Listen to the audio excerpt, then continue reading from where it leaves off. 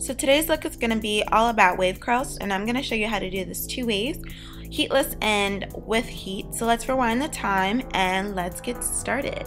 The first thing you're going to need is a curl rod, and I use one from Conair that I like a lot. You're also going to need bobby pins, a comb, and basically some type of holding spray.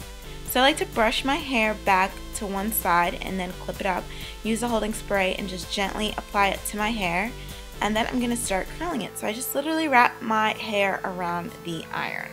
And what I love about these irons is that it doesn't have a clamp, so it doesn't get stuck like your curling iron would. And you're just wrapping, and you can do big curls, little curls, thick curls, thin curls. It's really up to you what you want to do. And voila!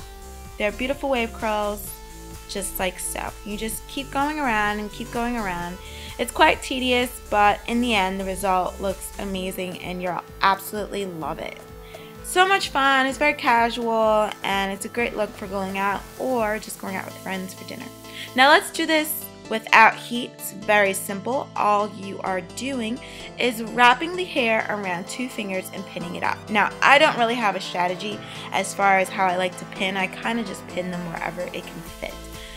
Generally, it still looks nice when you come and take them out. They look just like they do when I use a curling rod. It's just simply a great way of doing this without having to use heat on your hair. And I like to do this at night, just so that when I wake up in the morning, my hair is done and I'm ready to go. So once you have them all pinned up, you want to use your scarf. Just tie it around your hair to keep all of the curls in place. And once you're done, you are all set. And when you wake up in the morning, you'll have amazing curls. Hope you enjoyed this video.